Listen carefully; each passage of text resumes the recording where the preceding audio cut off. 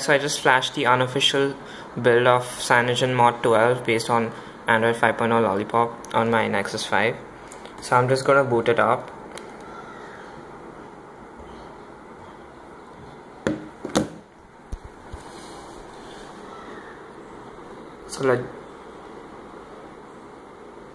So while that boots, you can see that's the new animation. I don't really like it that much, but I can change it.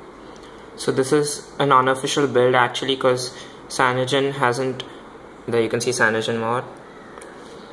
This is an unofficial build because Cyanogen hasn't yet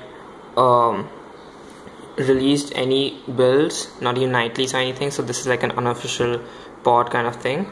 So I've already set it up a bit, but I haven't flashed GApps yet, so there's no Play Store or there's no Google thing anyhow. So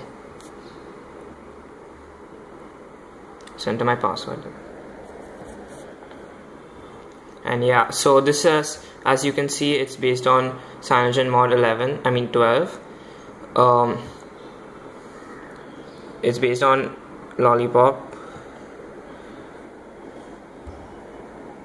Nexus 5, and as you can see here, and it's Android 5.0.1, and yeah, you get the Easter egg. But what's cool is that you even get a CM version of the Easter egg. So if you go here it says CyanogenMod, and if you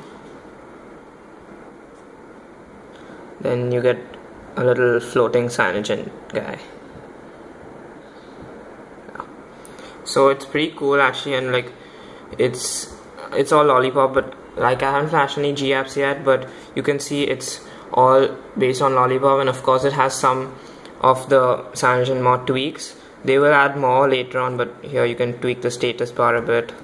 You can change the battery, like there you can see it's a circle just now, and I can make it like icon portrait, so it changed. So you can do some of the stuff, but they'll still be adding a lot more later on. So this was just the first look and impressions of CM12 for the Nexus 5. Thanks for watching. If you like the video, please subscribe.